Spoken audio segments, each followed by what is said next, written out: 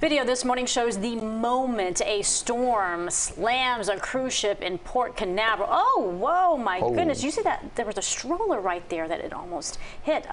Okay, so passengers had boarded earlier that day, but the ship hadn't left port when this storm rolled in, and you can see the wind blowing around umbrellas, lounge chairs, even that stroller that we just saw. People on board said it lasted about 10 minutes. The ship was able to set sail a little bit later, but thankfully that parent got the baby out of the way. My goodness.